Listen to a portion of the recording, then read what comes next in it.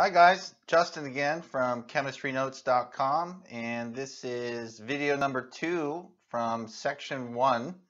Section 1 is Foundations of Chemistry. In the last video we talked primarily about scientific method. We also talked about the macroscopic versus the microscopic view. This video we're going to start talking about units of measurement.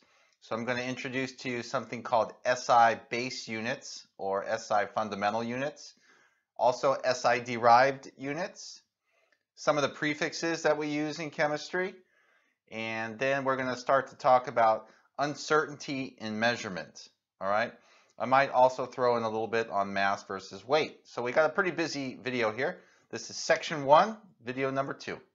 So let's get started. Top of page 1 of today's notes, units of measurement. Measurements are quantitative observations that consist of two parts, a number, for example 4, and a unit, for example grams. You put those two guys together and you have a measurement, for example 4 grams.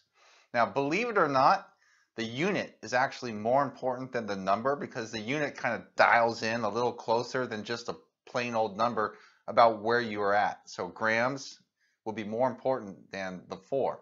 A lot of people leave off units. You have to include your units, okay, in every measurement.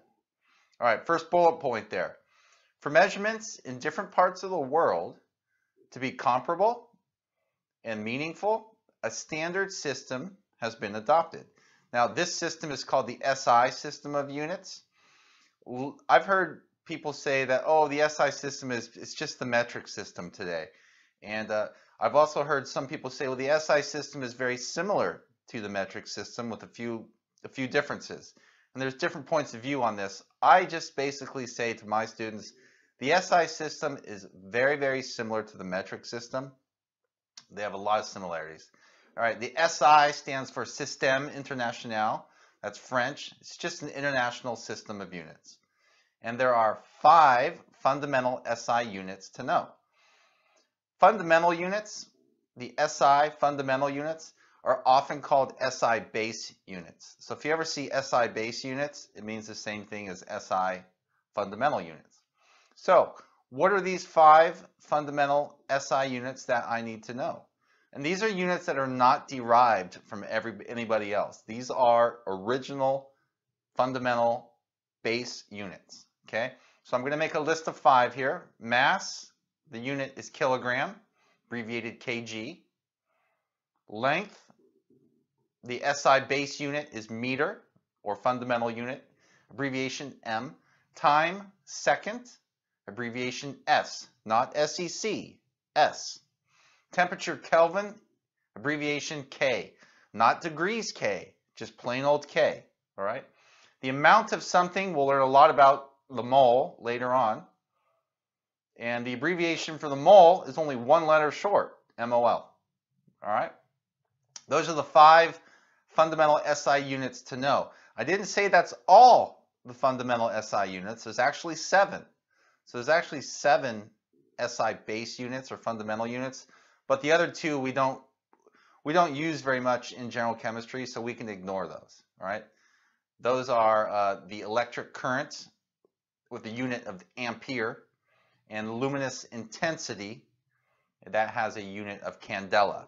We will use electric current, right, the amp, in section 17, electrochemistry, but very sparingly, and we would never use luminous intensity, candela. So you got your 5 fundamental SI units up there, okay? Those are my SI base units. I can get derived units from mixing and matching those base units. And that's what the second bullet point down there is referring to.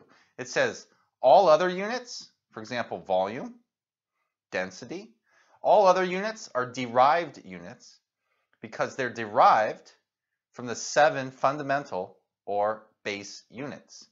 As an example, I had mentioned density, right? We will learn density is mass over volume, right? So mass could be in grams. Your volume would be actually also a derived unit because volume is length cubed, right? So density and volume are 2 examples of derived units. Okay, so with that, I need to mention something. It says there for mass that the base unit is the gram. It says for length, the base unit is the meter.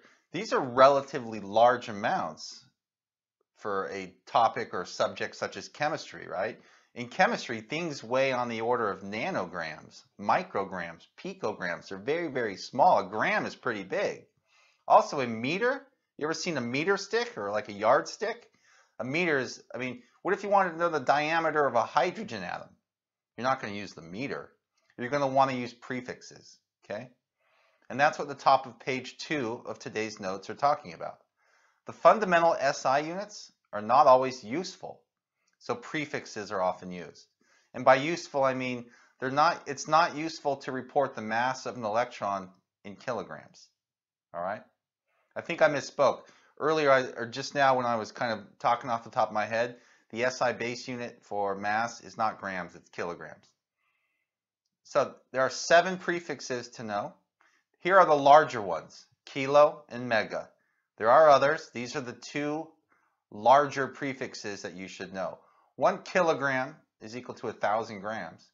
1 megagram, that's a big M there, capital M. 1 megagram is 1,000,000 grams, or 10 to the 6 grams. Now, some of the smaller units are deci.